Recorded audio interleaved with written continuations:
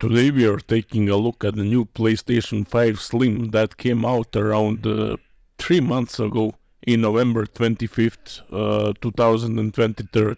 We'll do unboxing, talk about differences between these two consoles, and yeah, you can get it with a disk drive or you can get it without as a digital version. I bought a digital version because a friend of mine told me it's better than getting disk drive console because digital version lasts longer, so that's something you should consider before buying the PS5 Slim.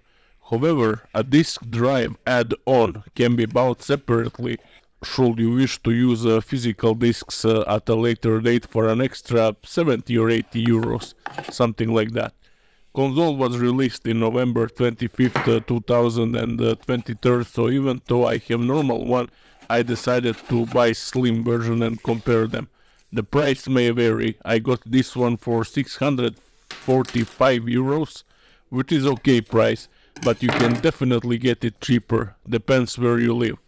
Let's open it and see what's inside. The new PS5 Slim comes in a white box with a PlayStation Blue on the top with the PlayStation logo and symbols, looking very similar with being slightly smaller than the original PC one.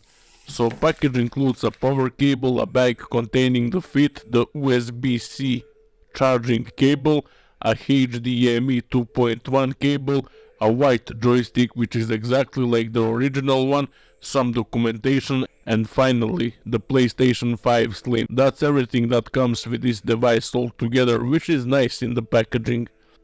Taking a look at the console, it really looks good. It has similar design to the original PS5, but it looks a lot smaller and thinner.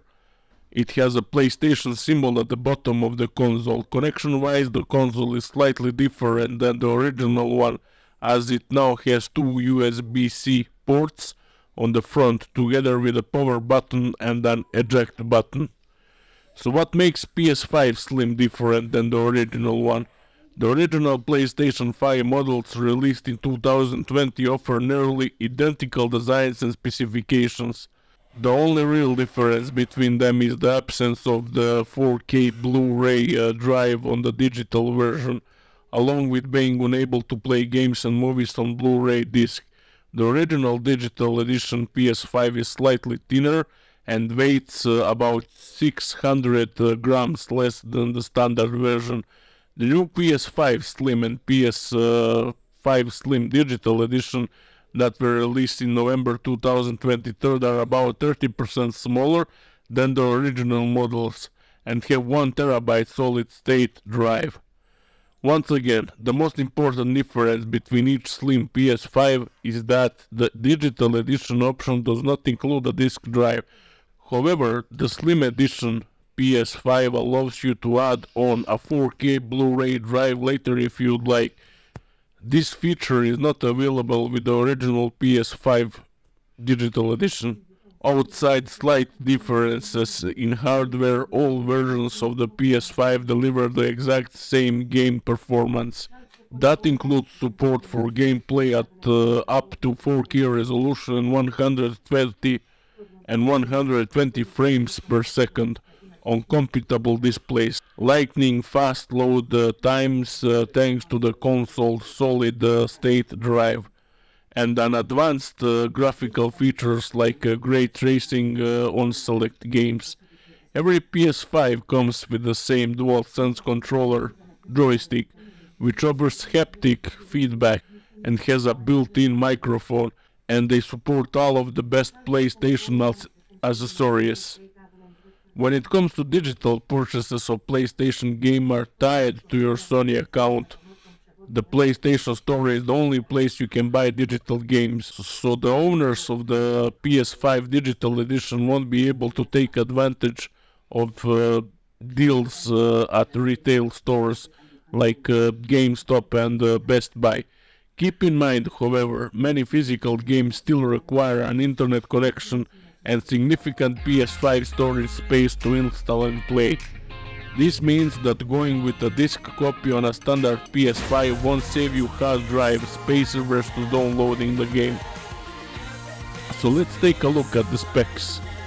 Storage 1 TB M.2 drive, HDMI out up to 4K resolution at 120 Hz with HDMI 2.1 cable.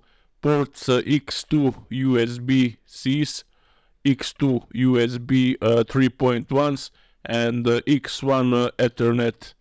CPU AMD Ryzen Zen 2, 8 cores, 16 threads, and 3.5 GHz.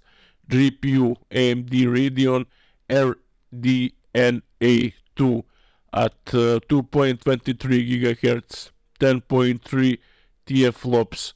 Memory GDDR6, 16 GB, 44 GB bandwidth.